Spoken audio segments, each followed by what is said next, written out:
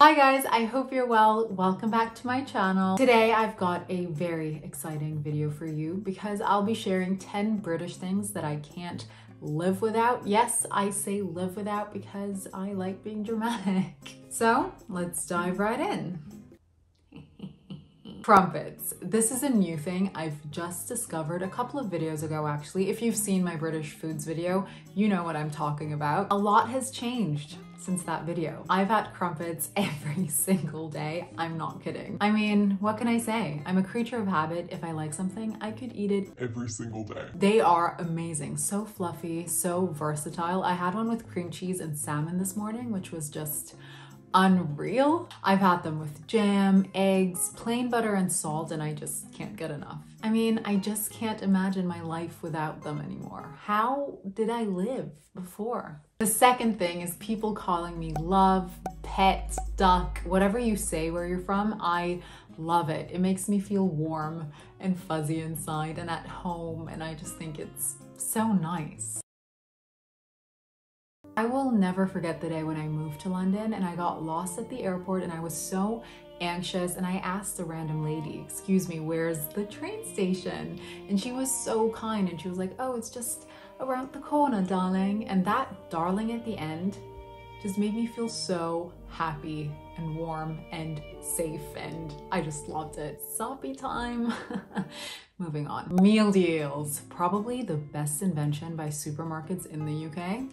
Just gonna put that out there. A £3 meal deal where you get a sandwich, a drink, and a snack. Praise the person who came up with that. My personal favorite is a chicken sweet corn or a tuna sweet corn because you got the protein, you got the crunch, but I also don't discriminate between sandwiches. I do love them all, except for just ham or just chicken.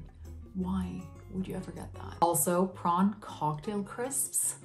I mean, come on, that's food from the gods. Pubs and beer gardens. There's just something about sitting in a pub that's centuries old, maybe next to a fireplace with a nice drink. It's just so cozy and I love the atmosphere, and it's something I'm so looking forward to once we're out of this. Or sitting outside in a beer garden with your friends, having a nice chat, enjoying the cloudy weather. I just love it. Parks. The UK has so many beautiful parks, and it's actually such a luxury that London as a city where I live has so much green space too. There are so many parks in London alone, and I just love that everyone's heading to parks when the sun is out because quite frankly, we don't get that many good days. Just last weekend, actually, it was sunny. It was still quite cold, but people already had their picnic blankets out and were sitting outside, and it just made me so excited for spring and being in parks. It's just so lovely. Plus, there are so many cute dogs running around freely, and for a dog lover like me, that's just paradise. I can't wait to get a dog. Can you tell? My Boots card. Listen, I know this is a bit of a random one, but for a person, woman, like me, not that men don't shop at Boots, but women need to get their things, you know, like shampoo, shower gel, makeup, and most of these things are found at Boots.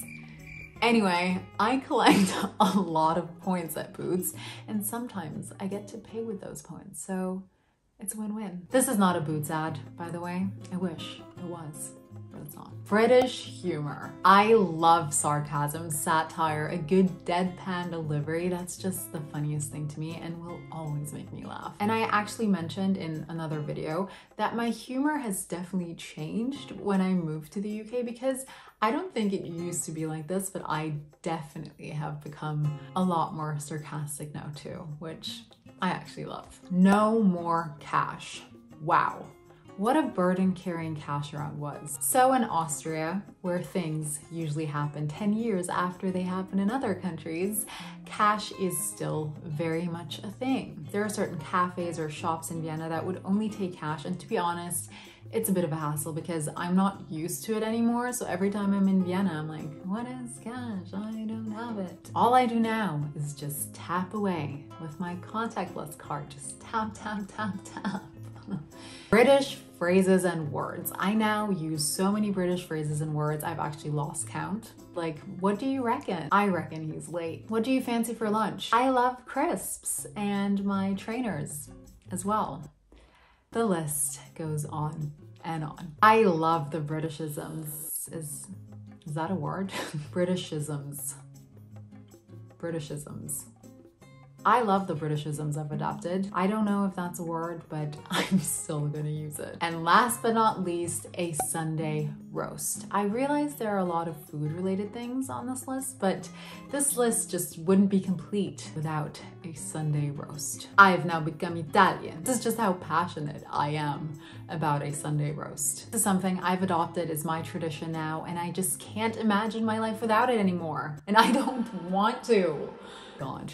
I'm so dramatic. When my family visited me in London for the first time, I took them to get a Sunday roast immediately.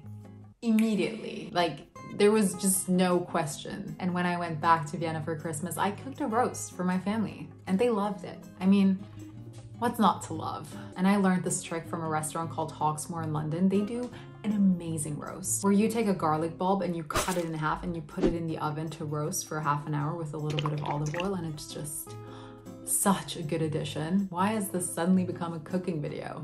Call me Nigella.